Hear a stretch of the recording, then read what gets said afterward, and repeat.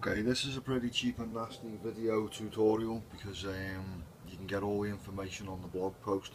If you look at this video's description, you will be seeing a link direct to the blog post, which will show you how to genuinely add actual threads to every single page on a blog rather than just comments. Check out the blog post in the video description and you'll be well and truly happy. Subscribe, like the video, leave a comment. I've been looking all day for a mate to show him how to do this, and there's been no tutorial at all. Can't be bothered making a proper video, so I've just made the actual blog post which can be translated to. So it is right there on the configuration of the page list. Check the blog post, you will be well pleased.